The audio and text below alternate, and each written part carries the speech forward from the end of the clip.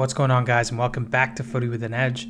Chelsea have shaken up a whole lot of trees in the transfer market since Todd Boehly took over the club in May 2022. In just 3 transfer windows, they've spent a whopping 818 million and 490,000 euros on just 22 players. And while I don't have the exact figures on the next biggest spenders in the same time frame, I'd be willing to bet that no other club in Europe or the Middle East has spent more than 500 million since 2022. So is the strategy to spend that much to overhaul your squad that quickly a sign of incompetence, or is it actually genius? Was Todd Boehly actually setting up the squad perfectly for a manager like Pochettino? We'll find out the answers to these questions in this video by talking through Pochettino's tactics to understand what players suit him and his system best, Chelsea's squad and transfer spend prior to Pochettino's arrival, and Chelsea's transfer strategy post-Pochettino. As always, please drop a like on the video and subscribe to the channel if you enjoy, and don't forget to turn on all notifications to never miss out on content just like this.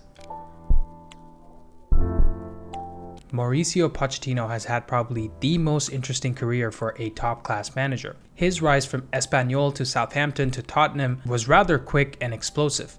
He consistently played fast attacking football with young up-and-coming players throughout his squads, and he was consistently able to punch above the team's weight considering how much each team was actually spending in the transfer market. In his first full season with Southampton, he got them their highest points tally in the Premier League era with an 8th place finish. And in 5 seasons at Tottenham, he finished 5th, 3rd, 2nd, 3rd, and 4th with an average of 74 points per season. But he never really gets the respect that his frankly impressive CV deserves because he didn't win a trophy at Spurs, and he also didn't win the Champions League with PSG. But I'm going to be really honest here. I genuinely think that Pochettino has what it takes to be a top 5 or top 3 manager, and Chelsea might just be the right club at the right time to make this happen. So let's talk about his style of play and in-game tactics so we can try to understand how well this Chelsea squad fits Pochettino. So Pochettino generally likes to play a 4 at the back formation like the 4-2-3-1 or the 4-3-3, but we're going to look at the 4-2-3-1 today. He loves specifically to build out from the back because he wants to create numerical overloads in the defensive third that can translate into overloads in the midfield and also overloads in the final third. So usually his 2 center backs will split to the edge of the box or just outside the box like this, where his goalkeeper will step out to the middle a little bit, acting like the 3rd center back. The fullbacks will then push up higher and wider up the pitch into these sort of areas, while the central defensive midfielders will drop to the edge of the box to create almost 5 triangles that create passing lanes to beat the opposition press. So basically, Pochettino wants his goalkeeper, center backs, and CDMs to have great positional awareness, press resistance, and passing abilities. And he wants his fullbacks to be able to get into open spaces beyond the high press of the opposition so that they can pick up open pockets of space like here and here. This not only allows the back 3 of the 2 center backs and the goalkeeper to bypass the entire press by playing balls over the top into the fullbacks, but it also allows the fullbacks to create overloads in midfield for the next phase of play. Moving further up the pitch, we have the 4 attacking players and the fullbacks that occupy the midfield and attack. And what's interesting here is that the fullbacks being high and wide actually allows Pochettino's teams to maintain an asymmetrical attacking shape. So basically, if the right back pushes forward into these areas here, the right wingers allowed to move inwards into the inside space between the opposing left back and the left center back. And now there's a situation where this individual can either interchange with the number 10 who makes this run into the channel here, or he stays in the inside area waiting for a ball from the right back into this channel over here where they can make a run and cut the ball in for a cross. And when you have this natural overload onto one side of the pitch, the opposing team will naturally want to shrink and become tighter over onto this side, which automatically creates all of this space down this channel for the left winger and the left back. So for all of Pochettino's attacking midfielders, wingers, and strikers, he wants them to have great positional flexibility so that they can pull opposition CDMs and defenders out of position and create space in other areas or exploit that area directly in case they don't react to their movements. And the biggest thing I want to point out here is that Pochettino's fullbacks are almost his most important position all over the pitch. And Pochettino has a similar mindset out of possession.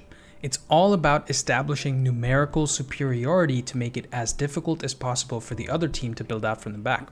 Quite often, you'll see the typical Pochettino forwards pressing opposing center backs and making it really difficult for them to play the ball out from the back.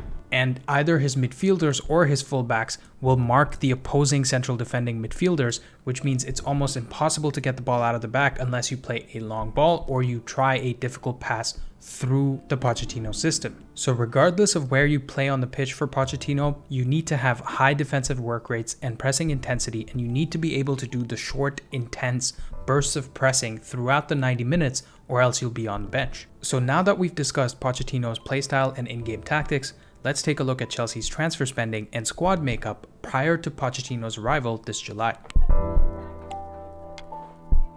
So the 2022-2023 season was one of massive changes for Chelsea, starting with a change of ownership from Abramovich to Bowley, followed by a managerial change from Tuchel to Potter to Lampard. And all of this happened while the club spent 611 million euros to buy 16 players and earned 68 million euros by selling 8 players to get a net spend of 543 million euros. If you think that doing 24 total deals in 2 transfer windows is a lot, wait till you realize that Chelsea actually brought in another 4 players from either their youth team or loan recalls, and free transferred or loaned out another 14 players that season, which brings the number of deals in the 22-23 season to a whopping total of 42. 42 deals in 2 windows.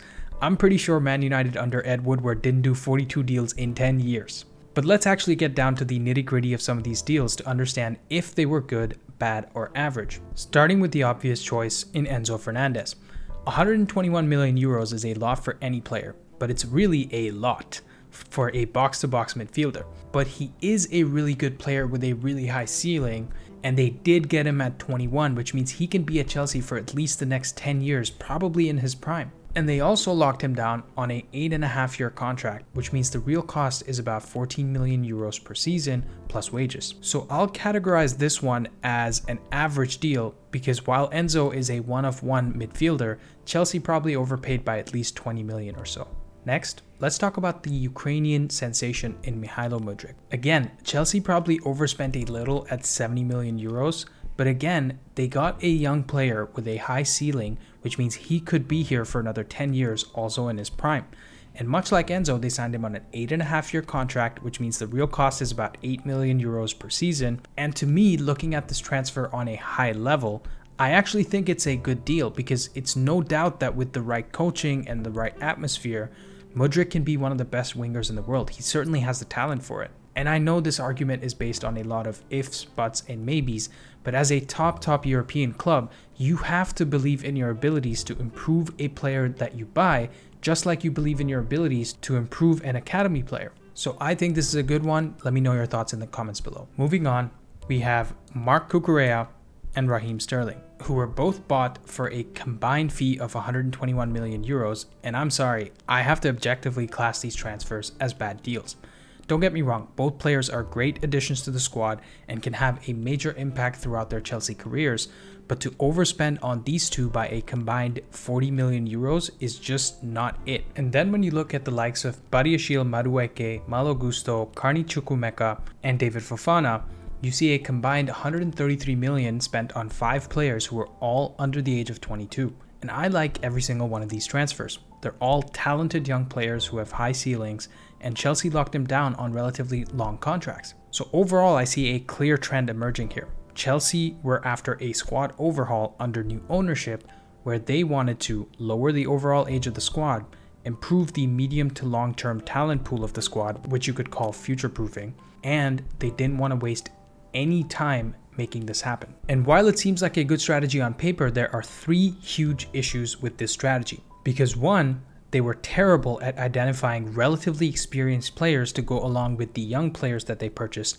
like Kalidou Koulibaly, Aubameyang, João Felix, and even to some extent Raheem Sterling, because they didn't bring a single leader into the dressing room to help gel that squad together. Number 2, they were too hasty in spending all of their money, which could have led to costly oversights like the injury-prone status of one Wesley Fofana, a center back that they spent 80 million euros on. And number 3, all of this chaos meant that Graham Potter was the sacrificial lamb, because my God, who in their right mind would do well with that Chelsea last season? So this just goes to show that just like Rome wasn't built in a day, a successful European club isn't built in 2 transfer windows. But, and this is a big but, was Todd Boehly actually playing 3D chess when we were all playing checkers? Was he thinking 2 steps ahead while everyone just judged him for the amount of money he was spending? To understand this fully, let's take a look at the 23-24 summer transfer window.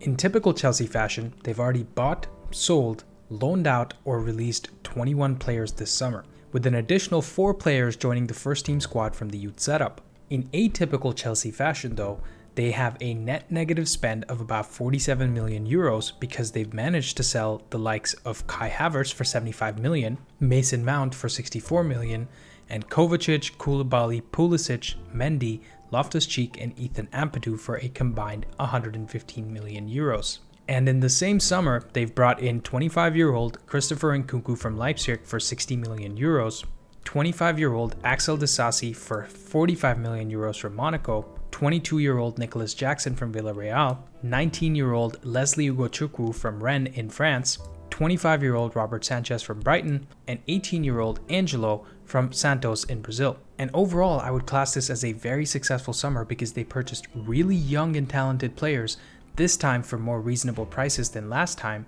and they sold really well by getting rid of some quality players for great fees like Havertz and Mount, and also getting rid of some deadwood like Pulisic, Mendy, Loftus-Cheek, and Ethan Ampadu. So taking a step back and looking at the Boehly regime so far overall, we see that Chelsea have a net spend of 496,760,000 euros in 3 transfer windows. With this, they've added about 22 solid first-team players and gotten rid of 18 first-team players. Now, is that a very expensive squad overhaul? Absolutely. Have they tried to do too much too soon? 100%. But tell me one club in world football that has managed to overhaul an entire squad without spending big money outside of Liverpool the first time around under Klopp. Because Man City with Pep Guardiola have spent tons of money since he's been there. Even United with Van Gaal, Mourinho, Oli, and now Ten Hag have been spending loads of money. And even looking at Liverpool now with Klopp, they're having to spend a lot of money to actually rebuild a squad that can compete at the highest level. So spending a lot of money to be successful or have the potential to be successful is a given. But we haven't even gotten to the most important point yet, which is fit. How well does the current Chelsea squad fit Pochettino? Now, I've put together a potential starting 11 for Chelsea this season with some alternatives in each position. So let's see how they fit Pochettino's requirements. Based on what we know about his preferences for goalkeepers, defenders, and CDMs, they need to be good positionally, good against a high press, and great passers of the ball. If you look at the back 7 that I have here, you'll see these 3 qualities in almost all of the players. Kepa and Sanchez are both good with their feet, so they can find pretty much any outfield player at will. Thiago Silva, Levi Colwill, Ben Chilwell, and Reece James are all great passers and intelligent enough to find space against the press. And Enzo Fernandez is arguably one of the best passers in the league, along with having good vision and press resistance. The one spot in their team that is doubtful is the second CDM because Gallagher is not really a CDM and Santos is untested, which is probably why they're trying to get Caicedo so bad. Moving into the attacking spots, Pochettino wants good attacking fullbacks who can also press high out of possession. And this is the one spot where Chelsea are absolutely stacked because they have James and Malo Gusto on the right and Chilwell and Cucurella on the left. He also wants his front 4 to be positionally fluid and good pressers of the ball. And again, Pochettino has some really nice options here. Mudryk, Madueke, Jackson, and Armando Broja are definitely raw, but they have high ceilings and they definitely have the intensity to keep going for 90 minutes like Pochettino expects. And Christopher Nkunku is arguably one of the best attacking midfielders of the last few seasons in Europe. And by the way, I think people are sleeping on how good this guy is, but he can definitely play with that intensity and positional fluidity for 90 minutes because he comes from the RB Leipzig system that arguably wrote the book on this type of play. And while Sterling and Ziyech are definitely not pressing monsters, I do expect them to pull their weight to some extent to contribute to this system. So when you have 9 out of 11 positions on lock, 9 players that are more or less exactly the profile that Pochettino is looking for, you can see why this Chelsea squad is ripe for Pochettino to do his thing. In fact, this squad's average age is 23.24 years, which is younger than the youngest squad that Pochettino ever had in his 5 seasons at Tottenham. So what's the overall verdict? While Chelsea have overspent by at least 20% across the board, it's probably not possible to overhaul a squad this quickly without spending that kind of money. Only time will tell if an accelerated spending schedule will lead to winning trophies sooner. But one thing is for certain, this Chelsea squad is perfect for Mauricio Pochettino to take over, and whether he gets 3 to 5 seasons to deliver success, only time will tell. Thank you guys for watching. Like and subscribe if you enjoyed, and I'll see you next time.